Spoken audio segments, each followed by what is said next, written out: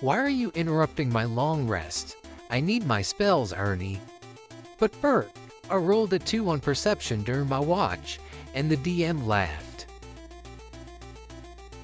People ranting about their chaotic players. Me, who has nice players who try to engage in my story. People looking for funny memes, not giving a shit. Every player's first character versus every player's 40th character. When your players slaughter the skeleton NPCs who are about to give them directions. Paladin. Hey, has anyone seen the Bard or Rogue? They were here 60 seconds ago. The Bard and Rogue. 500 gold deep in an illegal alley gambling game. My boss proud I have come early to work. Me there to use printer for printing character sheets for game night. So you've been playing D&D for over a year, right? Me, that's right. Oh, so you know how it works? Me. What the players think will happen. What the DM knows will happen. D&D players are just a bunch of nerds. 4E is better than 3.5. The modifier belongs in the big box. You better watch your mouth. Me watching another player roleplay shopping for 2 hours, knowing this is the only time I get to play in 2 weeks. When the player's paranoia has gotten out of control, the party cast in Detect Evil and Good, Detect Magic, Detect Thoughts, and Dominate Monster. You've gotten this far, might as well like and subscribe. When you get the party to draw their characters, but everyone has different art styles. When the new shy player opens up and gives some of the best RP. Role-playing my character, completely trusting the NPC as my fellow players watch in dismay. Metagaming to avoid an obvious trap. Me after crit failing an insight check. D&D players crying because 2 source books are about to become obsolete. Warhammer players. First time? Where most people think D&D players are dying. How they're actually dying. Bring it on! How most D&D groups begin. How most D&D groups end. Your new wizard player has his turn in combat planned out when it comes up and roleplays his combat rounds, even to the point of using components over spell focus.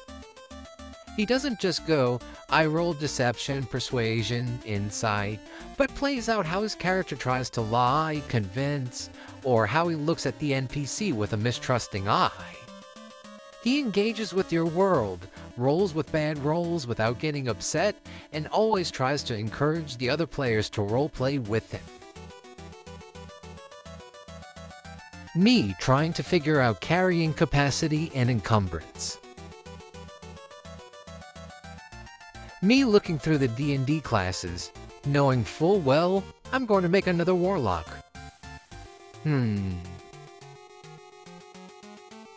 There are 2 things I know about D&D players. 1, they love making characters. 2, they hate when the DM starts rolling dice for no reason. That one player who keeps playing the same exact character, no matter what style campaign you were in. New D&D players when you ask them if they want to use non-lethal damage. Me and my friends playing D&D at a game store, taking turns attacking a shopkeep NPC for relatively no reason.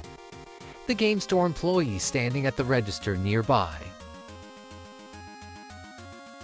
When your characters are level 10 and find themselves in a simple farming village, we could rule them like gods. Angry gods. When the Dungeon Master posts a random funny D&D meme to the group, and the players immediately panic thinking it's a hidden message or threat to their characters. Everyone stay calm, it's just a meme. The party. Shopkeeping? Really? A man of your talents. The retired level 20 fighter NPC. It's a peaceful life. When your players come up with a plot more convoluted than whatever you came up with, so you just roll with it. I was not expecting that. But I was expecting not to expect something, so it doesn't count. When the barbarian has a plan and wants to lead. When I'm in command, son, every mission's a suicide mission. My D&D character on paper. My D&D character when I play it. You are supposed to open the door, not spend an hour searching it in every conceivable way. World-threatening event I introduced 2 sessions ago. Me and my players delving into court affairs in the neighboring duchy for an entire session. The campaign. D&D players. Why would the DM do this? Showing new players that you can play D&D in almost any way you want. Telling new players that your group has the objectively superior playstyle. Require new players to have at least 5 years of D&D experience.